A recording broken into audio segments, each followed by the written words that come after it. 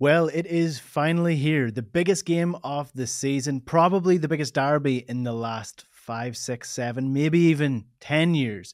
This derby could decide the league title. It probably will decide the league title. And it's coming up this Sunday. Enda here, back on the Huddle Breakdown alongside Alan Morrison. Hello, how are you? Yeah, very well, thanks. Yeah, that's a bold statement. I'm not sure completely agree. I think it depends who wins, actually. But yeah. But anyway, no, listen, it's your job to hype it all up, so crack on. Yeah, listen, it's the same as anything. If we lose, the match doesn't really matter that much. There's still plenty of the season left to go. But if we win, Celtic are favourites to go on and claim the title. James is with me as well. James, how are you? I'm good, and I'm displaying how vulnerable I am to peer pressure. I got huge ball busting last week because I had the temerity to wear a blue shirt. Oh, wow. Um, Yes, me at, too. yeah, well, you know what? My daughter goes to University of Pittsburgh, which they have the color of blue, and they got screwed out of an NCAA March Madness tournament bid. So that was my you know expression of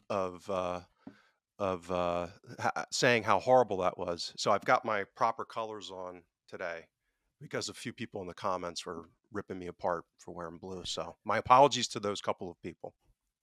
Well, listen, at least you're secure enough in your masculinity that you can wear blue and feel like it doesn't represent the fact that you are an undercover Rangers fan. That's like, Imagine allowing Rangers to steal the color blue so you can't enjoy it. That'd be ridiculous. yeah. Yeah. Blue I'm blue not is sure. actually the national color of Ireland, would you believe? People think it's green. It is Oh, not. It is the official color of Ireland is royal blue, to be exact. It was a big controversy here last year. Ireland brought out a 100-year anniversary kit for their national team, and it was a dark blue as opposed to Clearly the imperialism. famous green. Yeah, yeah, that's it. Anyway, we're that's not here very to talk interesting. about. I just to explain, my dark blue T-shirt is really in empathy with the Scottish Football Association, and in particular John Beaton, because obviously, he's been hounded and punished for his temerity to re-referee the game at Hearts, and his punishment is checks notes. Oh yes, to referee the derby. So I'm wearing dark blue in sympathy for Mr. Beaton. Yeah, it's not quite well. Look, it's as if my actions have consequences. It's more so, oh well. I get rewarded for being incompetent. But we'll see. We'll see how much we touch on Mr. Beaton later on in the show because I don't want to start off this show on a who's refing the game situation because there are two teams involved as well. Big news this week seems to be that Callum McGregor is back in training, and Chris Sutton was saying in the news there that he doesn't think that Cal McGregor should start the game if he's not 100% fit because of the severity of the consequences if Celtic lose the game, and he doesn't want to see somebody who's not completely match fit going into such a game. So he was advocating for Tomoki Iwata to start that game alongside Reo Hatate and Matt O'Reilly. So I guess, lads, it's been a while since I've been on the show. Reo Hatate has returned to the midfield. He was absolutely brilliant last week, I have to say. And Alan, the midfield seems to function a little bit better with, you know, surprise, surprise, a better player playing in that position.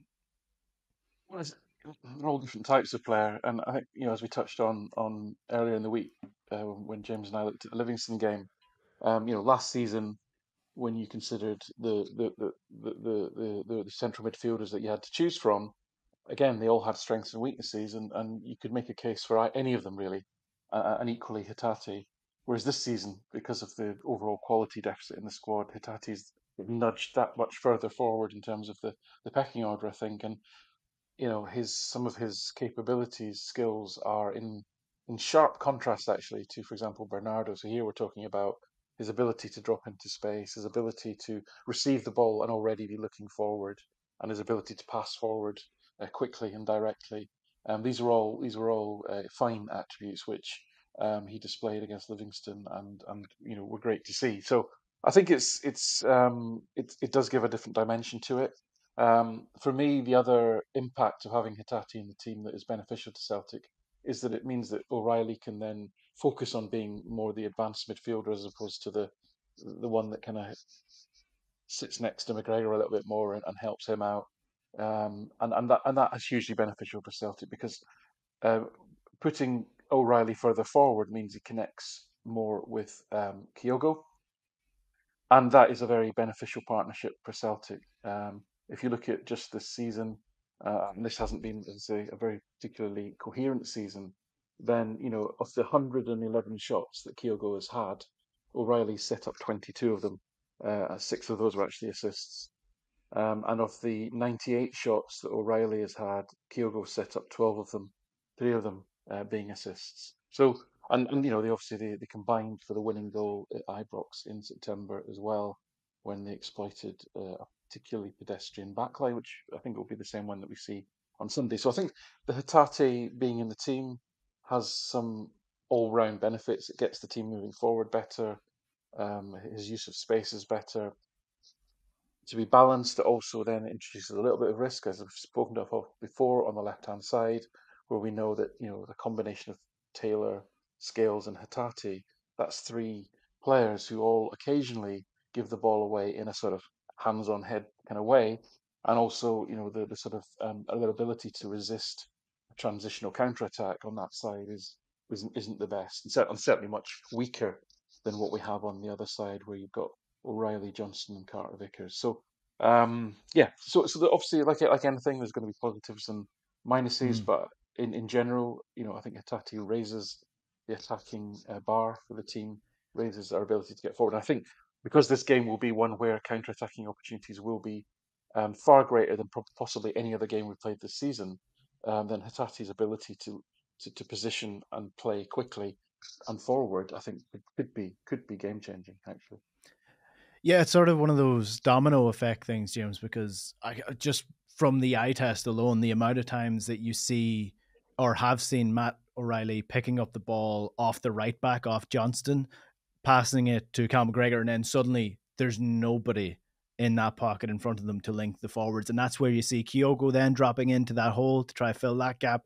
And then when it finally reaches the wingers, Kyogo's not in the box because he's too busy playing the number 10 role. So it was just disjointed and non-functional. So it is that thing that Al mentions, and it just allows Matt O'Reilly to play his game.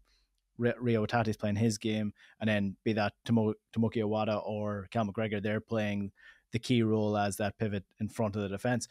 For Reo Hatate himself, like, we talk about risks and the risks he takes, but those risks are more important in these games, James, I would say, because there are few and far between chances, as we know from the Derby matches previously. So you need the players that are actually going to be able to capable of creating those chances. That's not to say that Paulo Bernardo didn't score a lovely goal against Rangers last time out, but Hatate is the more creative player out of the two of them, you would say. Bernardo's goal was an example. I mean, it was kind of luck. There's nothing that was really created out of that. It was Sema headed a ball right to him, and he had a brilliant finish. And that's part of the chaotic part of the game, and what ultimately can decide these types of derby matches. But yeah, I mean, the difference is, as Alan has said, they're almost like opposite types of players, and so you're going to get a lot safer from Bernardo. You're probably on balance not getting a lot of creativity, but you're also not going to get a whole lot of risk out of him, meaning that in you know providing opportunity for Rangers in transition. Whereas Hatate, you get that upside, the huge potential upside, like he's displayed in the past, like the great ball across to Abada and a Derby, and countless other examples that he's displayed. But he can also get caught in possession. He's probably not going to be the one that stops Rangers on a counterattack in a swift, carrying of the ball through midfield that Diamante or Lundstrom might do, or even Suter or somebody. You know what I mean? Like it's a dual-edged sword. So I absolutely think that he skewed things significantly towards the creative side, but it does come at some risk and a potential cost, and that's ultimately how one of the great uncertainties going into the game is how all these things settle out. Particularly given the fact that he's basically got an hour under his belt after being out for so long. and really not played that much this season. So yeah, I think, I mean, I think most people are just automatically assuming it's going to be Hatate. That's kind of my, that if I have to bet, I would bet on Hatate, but I wouldn't be surprised to see Bernardo either. Like that would not shock me. Like I don't think it's a 5% chance. I think it's probably more like 60-40 in favor of Hatate would be how I would lay it out.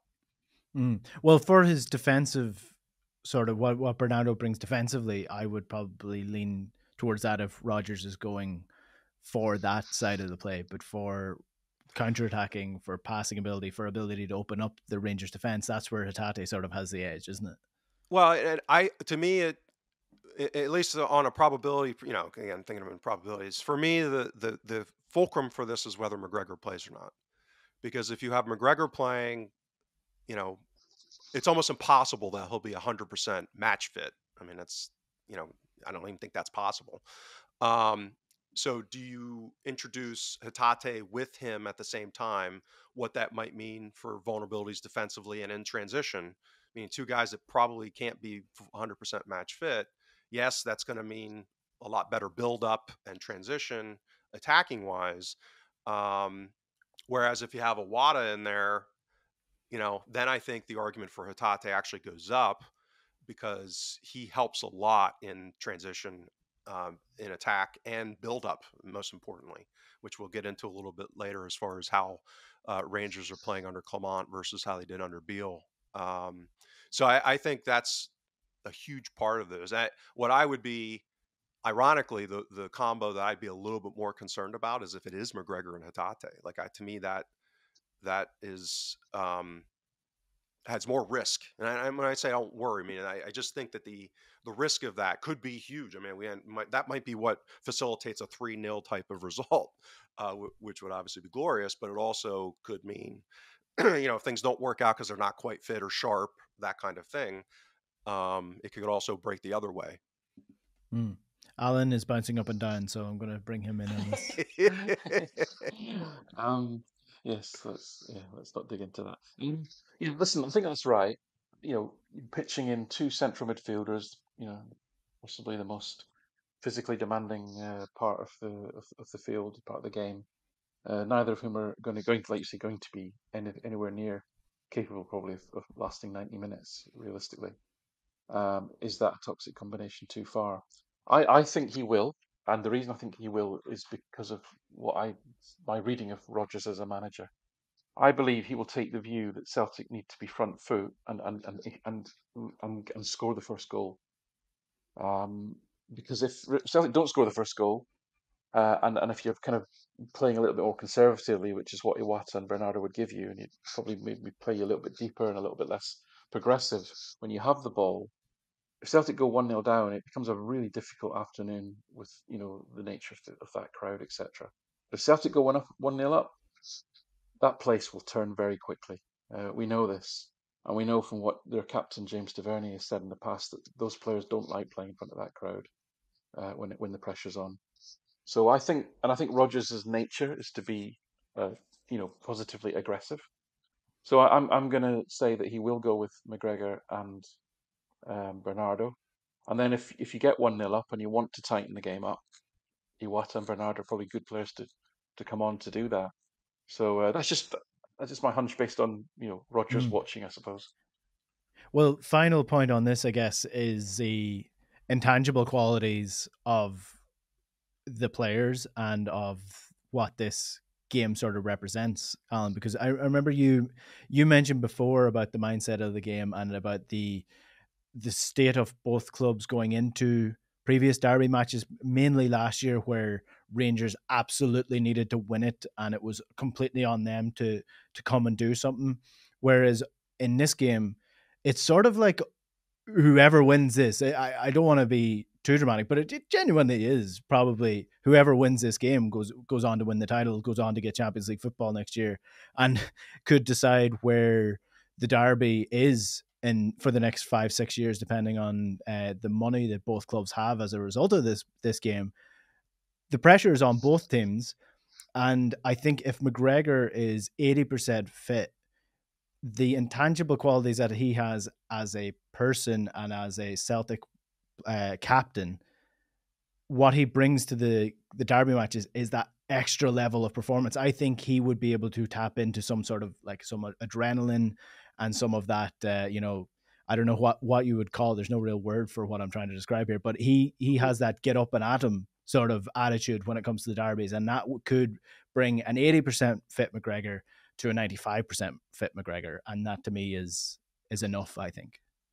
I never really realized until reading some of the social media around this game. I didn't realize how terrified the Rangers fans are of McGregor. They're absolutely terrified of him, and they've seen him. We use terms like "boss the game" and "dominate the game." People that listen to this pod know that these are completely empty, phrases that don't really mean anything. But essentially, what it meant in September was that McGregor got on the ball relatively a lot compared to other midfielders. He had the most pack passes, the highest pass packing score, etc. So that's kind of what it meant in terms of he was allowed to play at his pace. I think from memory in September, Michael Beale's big idea was to put Kemar Roof onto him or something crazy like that. In this game, the natural choice would be your most advanced midfielder, which will probably be Todd Cantwell. Um, Fantastic if that's what they decide to do, because Cantwell's a little bit free and easy when it comes to team orders and instructions, and tends to like to run about a lot, doing what the hell he wants. So that would kind of be good. But yeah, as I say, I think that spine, which we always talk about the spine of the team, and it is important. They're terrified of Kyogo, they're terrified of McGregor, and Carter Vickers looked pretty strong, I thought, against Livingston. And that spine is got to give you confidence. Mm. Right then, let's talk about actual real life stuff then, James, because I know you prefer that. It's been what 4 months now since Celtic have played, or 3.5 months since Celtic have played this Rangers team. It's like it really is like Philip Clement's actual team now, as opposed to it was still early doors ish for him at that point in time. What has changed under him? What kind of way are they playing now that people who don't watch Rangers, which I fall into, wouldn't know too much about them? There's been, as with any team that has the primary same players. I mean, and with the competitive dynamics that Rangers have in Scotland, I mean, there's not going to be tectonic shifts usually. I mean, they tend to be on the margin, even if they're significant. It's within that context on the margin, and I'd say that's been the big shifts with Clement's tenure versus Beale. Is a couple. They're more front-footed in attack. They're a little less conservative when it comes to defending, and they like to have a shot. They like to have a pop. So actually, what's going on with Clement's tenure is they're averaging over 2 shots more per game. So that's, if you look at kind of differentials like XG differentials, that kind of thing, it's improved under Clement, but it's quantity over quality. It's not that they've gotten better chances; it's that they're just shooting more. And they, again, to his credit, they haven't really given up much more in the way of chances as a cost of doing that, so to speak. But the decision making on shooting has actually gotten worse under Clement. So, and that kind of makes sense. Like if you're kind of forcing things and you're not introducing more creative players in order to do that, then you're just kind of taking more bad shots, from distance, for example, and that's their average shot has kind of gone further out. So as I said, I would kind of summarize it as quantity over quality. The other thing is they are pressing higher and more aggressively. But that's also come at a cost, which is that they're more vulnerable to counterattacks. And that's, you've seen that on average, and again, within the context of domestic football for Celtic or Rangers, we're not talking huge amounts here, but on average, Beale's Rangers did not concede counterattack shots at any kind of significance. Like a quarter of 1 shot per game. So they were basically giving up 1 shot every 4 games. And that's gone up to like 3/4 of a shot per game. So like, 2 shots every 3 games type of thing. So that again, we're not talking huge things because of the level of opponent that they're facing, but that's a flag. That to me that's a signal from the noise, and that makes sense relative to the fact that they are pressing higher. They're a little more front-footed in that regard. Now, whether or not they come out and do all of this relative to Celtic and the game plan, that's a whole separate question. I think the other thing that they typically do, and this is a variant depending on what he decides to do with the selection. I suspect he'll go with Cantwell over Lawrence. But what Alan said is true. Cantwell's more of a go anywhere guy, and in their build up, what they typically do, and they play 4-2-3-1, is Lundstrom. The old Scott Brown role when we played 4-2-3-1, even under Rodgers' first tenure, is he drops in between the center backs and they go kind of back three, or he'll drop to the left and become the left center back in a back three. And then you have Diomande and Cantwell will drop in to help that build up into midfield. So they kind of have a 3-2-5 in their in possession build up. So I think with the fullbacks push forward. Now they've had some variation on that, like Tavernier will tuck in, and depending on it's dynamic. So that's the one thing that Clement has done is Beal's setup was a little more rigid, whereas with Clement you'll see more interchanging. So if Tavernier bombs on, then supposedly somebody should drop in to fill that space. So that kind of thing, or Tavernier will tuck inside and fill in if Diomande makes a run, for example. So you see a little more of that under Clement than you did where it was just Tavernier bomb forward. There was no tweaking of that. So it's a little more variant under Clement. So those are the big differences. And outside of that, like I said, there's not huge differences. The other thing I would just say is competitively, the other thing I get concerned about, again, relative to the fact that we have three key players coming off of long-term injuries or significant injuries, is outside of that Derby match around the New Year, we haven't really played anyone good for a while.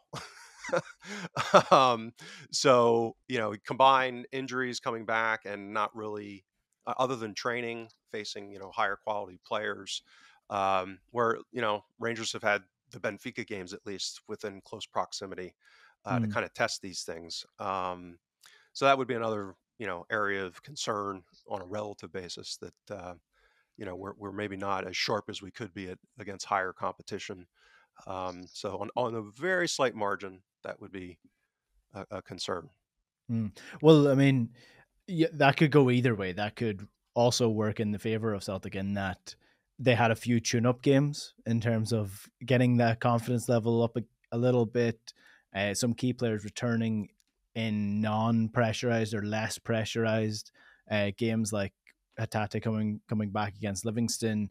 We have Kuhn, who's finally starting to show a little bit of form. He's got his confidence up. He looks like a player who's playing with a little bit of confidence. Kyogo scoring goals again. Carter Vickers isn't damaging or killing his knee by having to make last tackles the entire time. I mean, there is the benefits of also not having high pressurized or difficult games on the run into the Derby as well. But Alan, in terms of how Celtic play against Rangers, then, I mean, the way that James is describing it, there's two ways it could go. It could be an absolute disaster in that their high press works in the same way that Hearts' high press did, and we just shit ourselves on the ball and give it away constantly, or it creates space for players to run into and we exploit it. So which one is it going to be? I think this game, in terms of Celtic's weaknesses, which we know is all down the left side, for the likes of Scales and even Taylor's a pretty decent defender, and I think Scales is actually a better footballer when his game is uncomplicated and he's maybe just asked to defend sometimes. It's his tempo setting and his ability to bring the ball out and make good decisions quickly that is his downfall in a possession dominant side. But the last game at Ibrox, he was excellent. He defended the box really well, and I would expect that he could do that again. And as I say, I wouldn't have too many. So what I'm trying to say is that some of the weaknesses that Celtic has aren't so much of an issue in this game, and actually some of the latent strengths that Celtic have. This is almost a perfect opportunity because we don't get to see Celtic counter-attacking that often. in at home to St Johnstone or away to Livingston or what have you. And that front three is absolutely rapid. And Kuhn is probably the quickest of the three. I mean, he's kind of racked up some impressive numbers in the last 3 matches. In 3 matches, and bear in mind he's not had 90 minutes, right? So this isn't even per 90 minutes. This is way higher. These numbers would be far higher per 90 minutes. But he's had something like, well, he's had 38 possessions in the opposition penalty box, 7 shots, 1 goal. His total XG was like 1.24. He's created 12 chances. 2 assists off of 1.94 expected assists. So, and that's a really encouraging run of form. And that's him trying to, we've seen with Kuhn, he's like almost an atypical winger in that there's times when he just runs into dead ends, and he looks like he's got a great burst of pace, and then it all kind of fizzles out and nothing much happens. All that, right? But like most players, the more space you give them and the more time you give them, the more you'll see the best of them. And the chances are in this game, he's going to get moments where he has got the field in front of him and he has got time and space to run into. So I think that aspect, and obviously we know that Maeda is not the best forward to have against the low block, but he probably is a good forward to have with space in behind, with an attacking fullback to keep occupied, and Tavernier, who's by miles their most creative player. And if Maeda keeps him quiet, as well as offering the threat in behind, and then we know that Kyogo, if he's got his mate beside him, and O'Reilly, as James, as you said, Enda, he's not going to be needing to be dropping into that 10 space so much. He's going to play on the shoulder, and we've seen, I did a stats bomb comparison of Scales and Suter, and although Suter is far more effective in aerial duels, that's not really going to be the game that matters on Sunday. In all other aspects of play, actually Scales would come out top in that sort of stats bomb profile comparison, right? So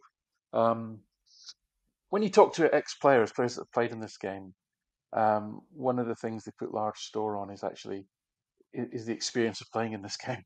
Yeah, and if you look at the Celtic team, virtually everyone apart from Kuhn in that team have been to Ibrox and won, like with no fans, and have beaten that side in important games.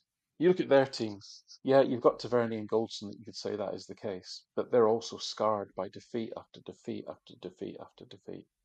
And these things, these are mental aspects that do matter, and it's a cumulative thing. If it was 1 or 2 players either way, I wouldn't even be talking about it. Celtic have got a squad of player and a manager who, all other variance factors to one side, ho ho ho, no laughing at the back, have got a squad of players that know they can go to that place in that atmosphere and win the game. They don't, by and large, right? And that is huge. Mhm. That is hugely important, I think. But again, there'll be variance factors. We know that we've seen a trend. We've seen a switch in trend since Tynecastle in that regard. 2 big decisions last weekend, horrendous. What was the common pattern? Good. Who benefits? It's all that, right? We know that. Okay, so unfortunately, we're in a position where we just have to hope that there isn't an opportunity, there isn't a stray elbow, there isn't a dive in the box where there's a little bit of contact and there's an opportunity, and also that and that Celtic can do their stuff on the ball. But yes, Mhm. I know James, he doesn't like to talk about experience, and as I say, I wouldn't raise this, but I think it's just such an overwhelming feature of the two squads in this that I think it's Mm. worth considering as a factor. Yeah. On Kuhn, just to finish off on Kuhn himself, I think the trend actually is down to me calling a player shit and then them going on to prove me wrong. I said that Kuhn wouldn't be up to the standard of Celtic, and he's gone on this form. And I also said that Ida wouldn't be good enough, and he scored 6 goals in his first 7 games or something. So listen, so maybe I should just write you're off you're all you're the players. you're obviously an avid reader of the Scottish Sun, Enda, because the Scottish Sun were full of glee when we signed Kuhn. They even had a headline that said he's injury prone and terrible. Like they were just like they couldn't believe their luck, sort of thing. That they could put down Celtic's new signing, sort of thing. So I think he's going to be a little bit of a secret weapon because I don't think people know what to expect of him. Mm. And as I say, many in the Scottish press who that side of the city will have read that and just written him off. He Mm. ain't no Well, Rabbi Matondo. no. Well, let's rephrase the experience thing a little bit then, Jibs. The experience, as I see it, where it matters in these derbies, is not doing silly things, not making silly mistakes. Although you can have experience and still make silly mistakes, they're less likely to happen if you are concentrated and you keep your head and you know how to deal with pressurized situations. That's all human nature. A sort of a trend in these last couple of games against Rangers have been Celtic scoring early, being pretty comfortable within the game. You know, Tavernier looks like he's, devastated. The weight of the world's on top of him. And then all of a sudden, somebody dives in, gives a free kick away at the edge of the box, and Tavernier sticks it in the top corner. And suddenly, Rangers are all over Celtic until the end of the game, and it's nerves all round. That's what I don't want to see in this game. I would say is that we don't want anybody making silly mistakes in that, giving away silly set pieces, because we know how dangerous they can be from those. And the person probably most likely to do that is, I would say, the likes of Bernardo, someone playing in the midfield that has a loose touch, tries to win it back, is a little bit careless, gives away a free kick. I don't see that with the experienced players that Alan mentioned there, in Callum McGregor, Reo Hatate, even Greg Taylor to an extent. I think they're a little bit more sensible. Sensibility is what I would say, as opposed to experience. Yeah, I think the way I read it is that the screw things up quotient for both teams is actually pretty equal, meaning that we both have our relative deficiencies in build up, for example. If Awada is playing over McGregor, for example, even McGregor. I mean, McGregor had I was rewatching some of the New Year's Derby this week, and McGregor had a really bad giveaway, and so it happens. Like, players aren't perfect, and so it can happen. Wada's probably a little more inclined. Lundstrom is a bomb scare at times on the ball, particularly at the higher level. Some of the giveaways he had against Benfica, for example, were just you know um, potentially catastrophic. But that goes to the flip side of this. So it's not like Hart or Scales or Taylor or even McGregor are above giving the ball away, especially if they're being high pressed under intensity with higher level athletes than they've been playing against recently, or for a distance of time. That's kind of my concern from the prior comment. The flip side of that is, what does the opposition do when that happens? And that's where I think we have a huge advantage. This is where the Kyogo factor comes in, and that's why, all other things equal, we have Kyogo and they don't. And that's he has the ability to really make the opposition pay in a more open game. And again, if you go back to the New Year's Derby, you had O'Reilly drag Balogun out of position. I'm not sure why he was man marking O'Reilly to the point where he would get dragged out of position. That's a whole nother conversation. But that opened up space for Kyogo to pick up the ball and then just have a brilliant move, and score from, what was it, 20 yards, top shelf. That's the kind of thing. And if you give the ball away like they've done in the past, and Kyogo's in proximity to be able to be the one on the end of the chance. And that's where Rangers, there were two huge opportunities that we gifted them in that derby. One dropped to McLaughlin, who basically had an easy little pass to a wide open teammate that would have been a tap in goal, and he shoots instead.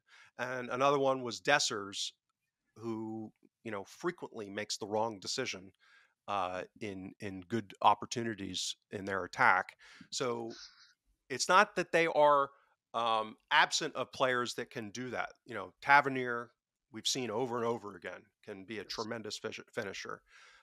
Sema has displayed that. He can be a bit of a mess on the ball. Don't even know if he'll start, but I assume he'll play a role at some point if he doesn't.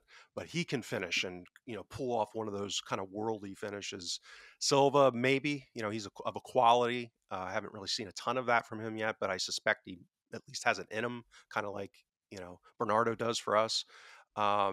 So, but the key players, Dessers and, whoever they end up forming on the right wing, whether it's Sterling or McLaughlin or Matondo, probably less so. So I think that's the interplay of screw ups versus what you do with those screw ups, I think tilts a little bit in our favor, hopefully. That's that we talked about the spine. I mean, that's if you look at that spine, you've got Goldson who seems to be getting quite a bit slower and getting caught out. I'm just going by their own message boards on this that they seem to be very critical of him. Lundstrom, we know, is incredibly limited, especially the higher level he plays, and then Dessers. Compare that to the Celtic spine. So I was listening to this brings in some of your expertise, James.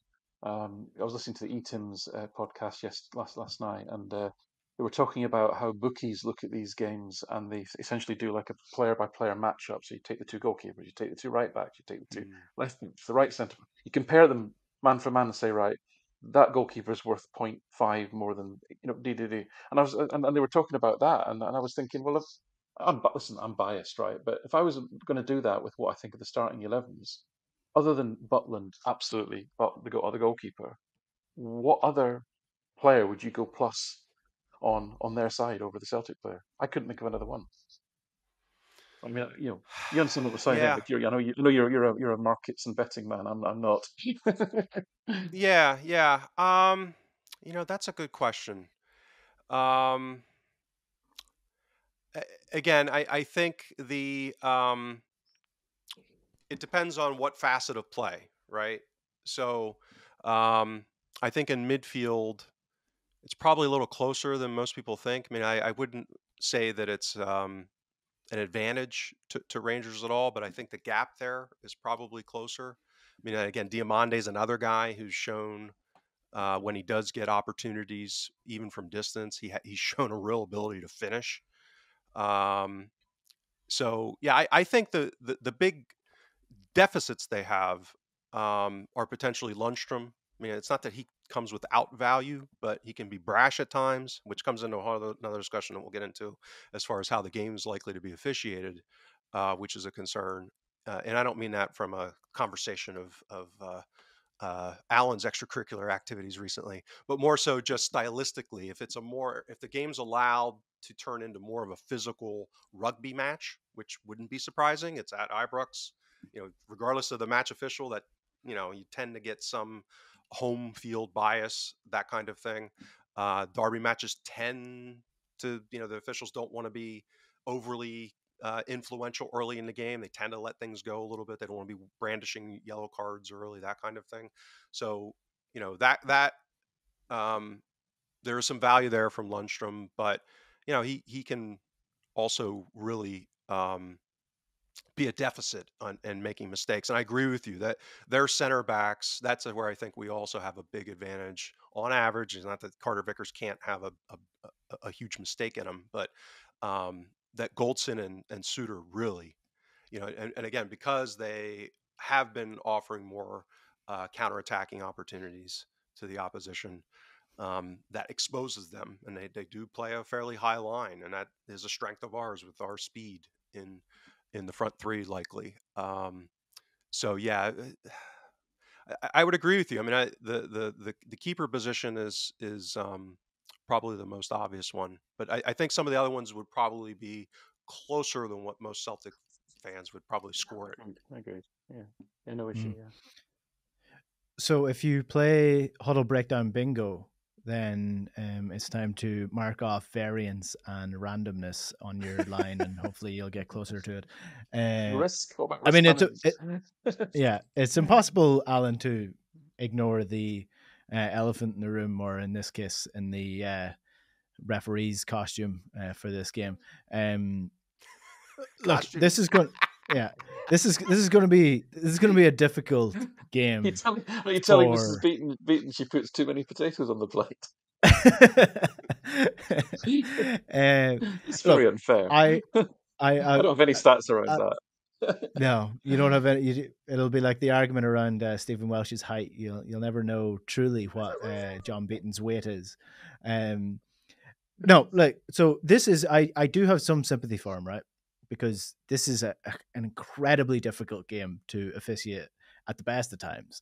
To do so now in front of a full Ibrox of all Rangers fans makes it even more difficult. To do it in the backdrop of the Brendan Rodgers versus the SFA makes it even more difficult.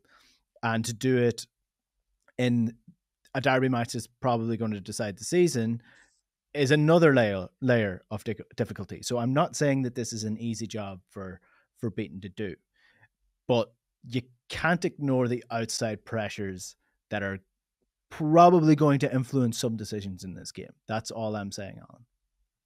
Well, listen, in terms of what should we expect, if we go to the data, the patterns of assistance from one club are clear, and they're clear over multiple data points to a statistically significant level. That's the reality of the environment that we operate in. How do you interpret the SFA appointing Don Robertson to the next Celtic game after that Hearts debacle?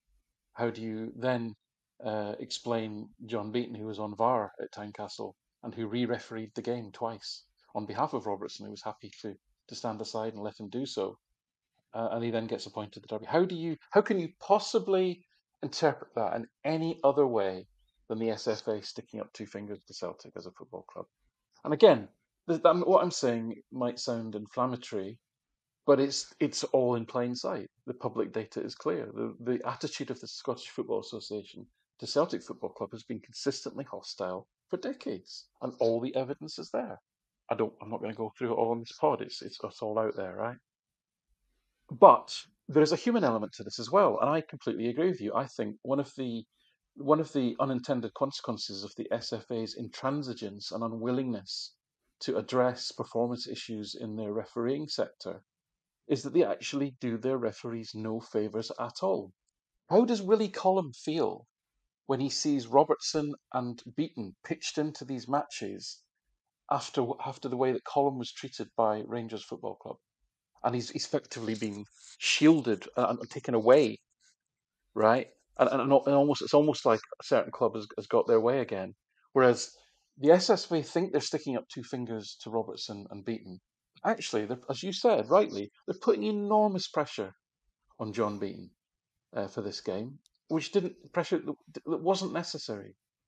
And I think the SFA, because they are incompetent, by the way, as well, they have no idea, or maybe they don't care about the well-being of their own employees.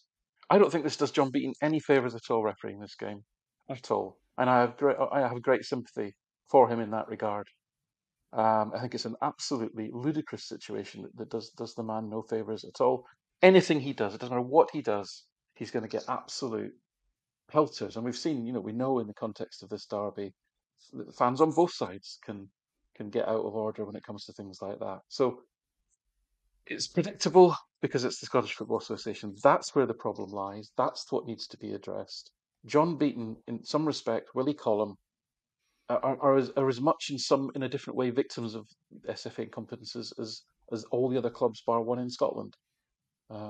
So listen, we're not going to change it. It's in plain sight, right? It's in plain sight. We don't need to talk about this anymore. It's in plain sight. That's what it is. So it's remarkable to me that they would do this for the reasons. I mean, I'm not surprised, but it's just remarkable because, I could see an argument of, the throwing your fingers up at Celtic and as a part of that Rodgers for what happened after the Hearts game. And I can, from a human level, I could even understand that, right? As far as like the integrity of the officials and all that. Like even, if you take this from a steelman argument perspective, I could get that. If Beaton was like this glamour referee from Scotland that's reffing World Cup finals and is held at such a level of regard in the international game and the refereeing community broadly, and that Scottish officials are held up to that regard. And, it's like, well, this is a huge game. Our best official should be reffing it independent of anything. And we're not going to let your partisan crap and calling us cheats and all this other stuff. Like within that context, I could get that, but none of that exists here. And so to put him It's a in this shallow pool. position, right? So to put him in this position is just catastrophically stupid from a governance perspective, from an integrity of the game perspective. Like it cannot work out well for anyone involved, including Rangers, by the way. No matter what happens in this game, there's going to be a huge cloud cast upon the game, an unnecessary distraction, no matter what happens, no matter how the big calls fall. So if a big call ends up, to our surprise, falling in Celtic's direction, and we end up winning the game either partly or significantly as a result of that, it's going to be all about how, regardless of the merits of the rules and the interpretation of the rules, it's going to be completely labeled as the pressure won. Allen's will be enemy number one in public. Right. I'm not that interesting. I'm just kidding. You know what I'm saying, though. It's going to be, the pressure campaign and all this other stuff, it worked. Yeah. Whereas the flip side of that, it's going to be a complete validation of, so it's where all of the stuff that Allen's pointed out is all about over a period of time and how this has occurred over many games, and in any single one game, any single ref is inconsequential. Any single event, any single interpretation of the rules is inconsequential, and that's all going to come cascading into the single game on this one ref and the VAR official, by the way. So it's just it's an unnecessary mess that they're creating. For what reason? This goes back to Alan's point: the culture, the competence. Like, why would they do this? It has to be, to me, the main, explanation is not a good one. I mean, it some combination of get it up you and incompetence. And disregard for the welfare of their own employees, or not employees, but their own staff. Terrible. I completely agree with that, James. Like, it is a situation where it is a no-win for Beaton this weekend. If he makes a big decision for either side, it's going to be. He's going to have a big decision to make. Exactly. I know. Well, that's the thing. This is set up to fail. It's going to be a disaster, regardless of who wins or what the result is. It's going to be a mess. And I think, the most important aspect of what you brought up there is probably the standard of referee that Beaton is, and even just the standard of referees in Scotland in general, is that it's not as if Beaton is like miles and miles and miles ahead of everyone else in Scotland in terms of his quality of refereeing in general across the board. I mean, he makes countless mistakes in games that don't involve the two big sides. And I think you see this mainly the standard of the Scottish referee in general, in the likes of, say, Bobby Madden, who was one of the top referees in Scotland, went down to England and was tossed down to League 1 and 2 because he wasn't good enough for the higher levels. And that's this, you see time and time again, why are Scottish officials not chosen for big European games? Let's look objectively at the public data, right? We've just had the referee roster announced for, I think, the Olympic football tournament or something. 36 different countries' officials have been selected for this prestige event, right? Not a single Scottish referee. So, there's the public data, okay? If the Scottish FA could spend less time finding ways to get it up Celtic and more time to, provide an environment where their referees are competent, as independent as they can be, and performing to a better level, if they could spend their energies on that, then we might see Scottish referees at these international tournaments.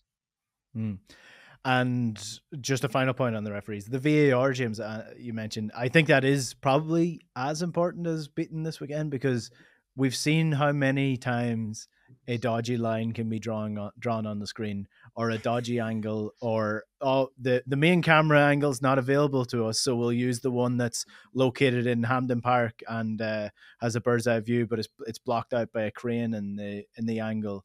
Like, if Celtic are looking to counterattack, get in behind Rangers, then VAR is going to come into play a couple of times potentially if Celtic score, and there could be a situation there where the VAR needs to make a big decision under big pressure, and can they get it right? That's the major question we have on our hands. But Yeah, Um, and in fairness, again, to Rangers, I mean how that New Year's game was officiated was a debacle. Like it happened to turn out that it's like getting the right answer using the wrong method. Like they they ended up ass backwardsing into the right decision retrospectively, and then whether it was some kind of quote unquote cover up or something to backtrack because Column was brash or the VAR official was brash in doing whatever they did there. It was not handled well. It was handled poorly, right? But that's the underpinning here is you have a combination of incompetence with the issues that Alan adeptly points out in that mixer. You throw all that into the mixer, that's how you can know going into this that there are going to be a mess anyway. It's going to be a mess.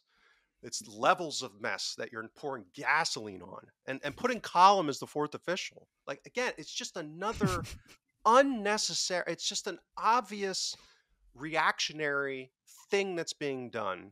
And again, even beyond get it up just to Celtic, like, just incompetent. It's just stupid. To put Beaton and Column in this position.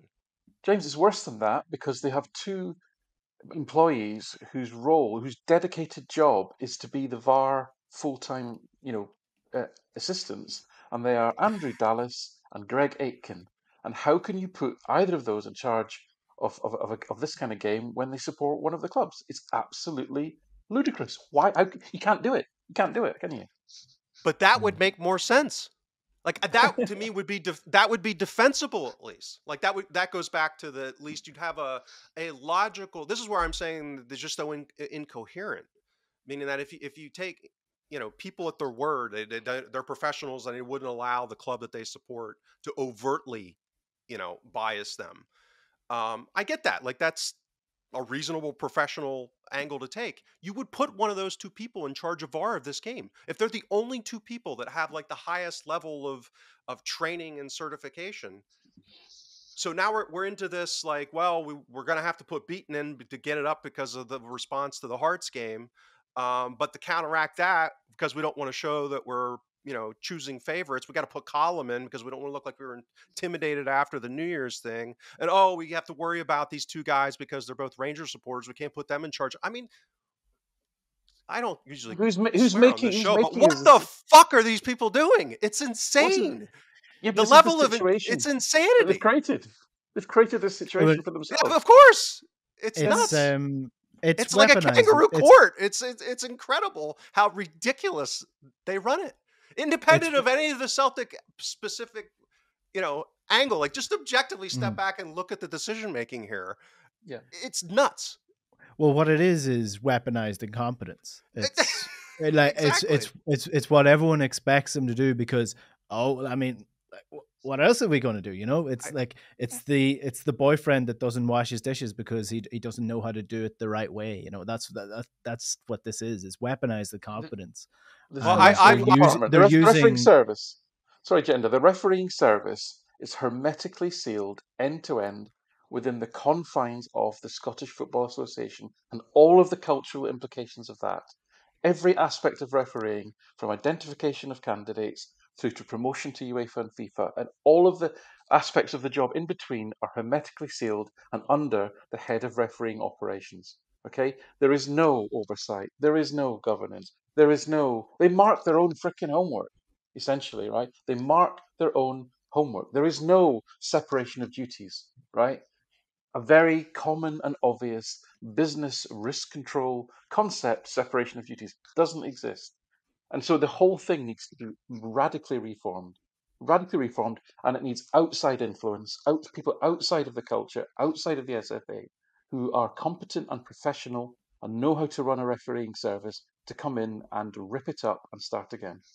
Well, I should disclose this. I emailed my congressman about the availability of Crawford Allen in case we need a new Secretary of State in the United States to head up a large bureaucratic organization that's horribly run and incompetent. Trump. Surely. Maybe that's what we need. We just need a strong man like Trump to come in and fix the SFA. Right. So He even fancied himself as a strong man, didn't he? I'm going to rein in this howling at the Rein this moon in, because Enda. that's what we're going to be accused Let's of get back to XG in and 30 packing, 30 please. seconds. Yeah. Right. So we're nearly an hour in. It's that time of the Derby preview where I annoy you for a prediction. Who wants to go first? Oh, boy. James is still calming down, isn't he? You Yeah, I am. better calm That's the down, first. That's James. the angry. Genuinely, one of the I angriest I've seen James in the 4 Now that years you've or seen, so now that we've you've done seen this all the podcast. data, you see, he was just a kind of on the fence data guy until he saw all the data. Now he understands.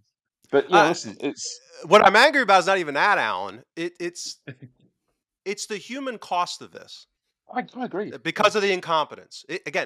Independent.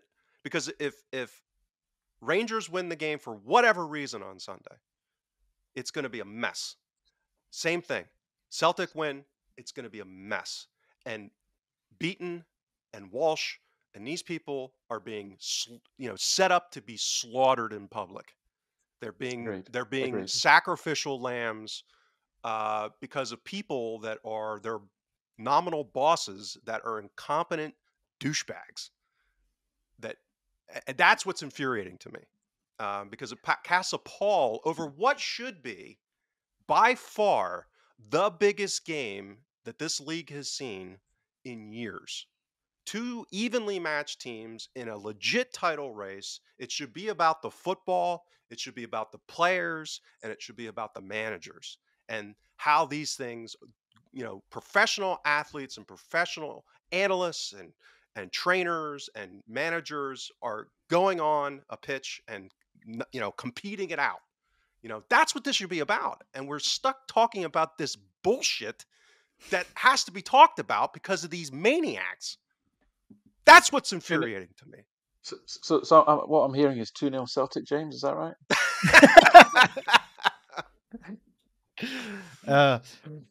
Penalty in the first minute. Go ahead, Alan. You gotta go. I gotta drink some water here and calm down. Listen, if we ignore all of that, which I know we can, and that's really sad. Obviously, I think it is sad. Is that if you just looked at it as a matchup between managers, styles, and players, I do honestly believe, from an analytical perspective, Celtic have got the stronger team, and the strengths of how Celtic play are, in terms of, James talks a lot about boxing and matchups and styles makes fights. Celtic's counter-attacking ability, which they don't get to evidence in most league games, is a latent skill, I think, that's there, a latent ability in the team, will have a chance to shine in this particular match. And I think that could be too strong.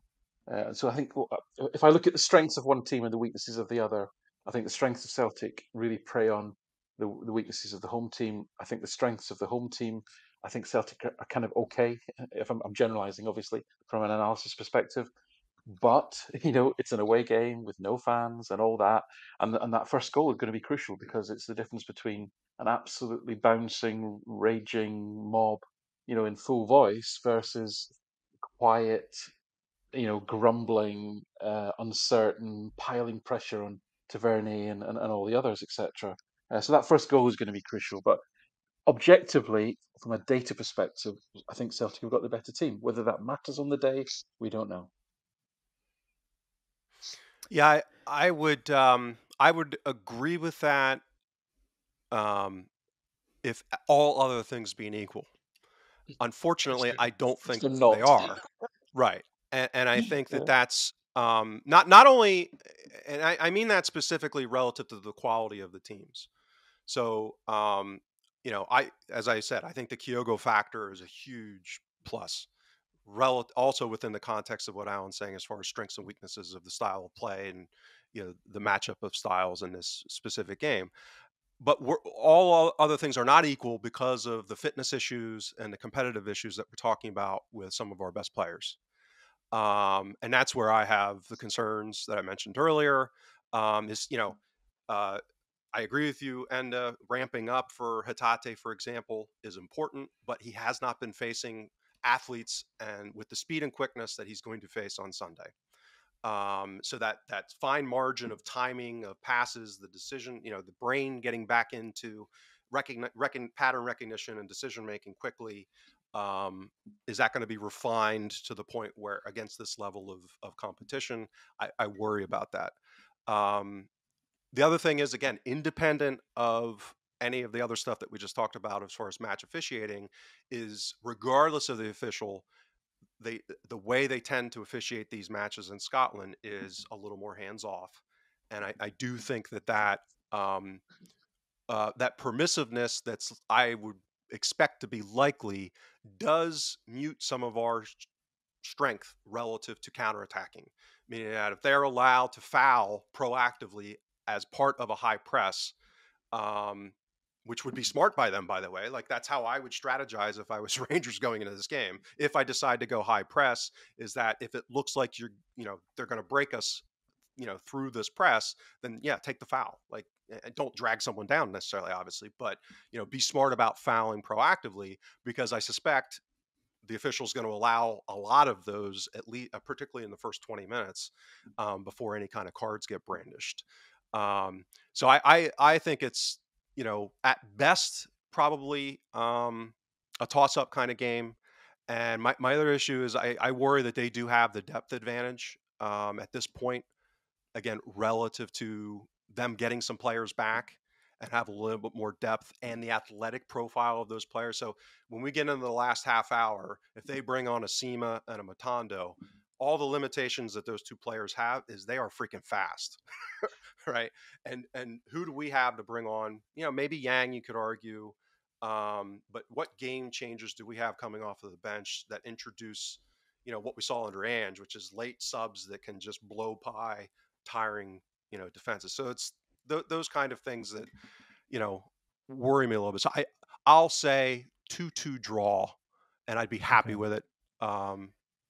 Generally speaking, I'd be happy with a draw. I'm going to go 2-1 Celtic.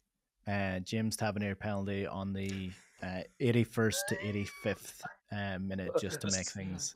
Thanks, doesn't support that. It's going to be way earlier than that. Well, either a penalty or a free kick where. Well, that's the other issue that we have to worry about. Sticks it in the top corner from the edge of the box because somebody dived in and gave away a stupid foul. And that, again, that's something that they've shown, that is a relative advantage for them. And that has not been Hart's strength this season, is stopping free kicks from distance. He's shown that on multiple occasions, including in that last Derby match. So, yeah.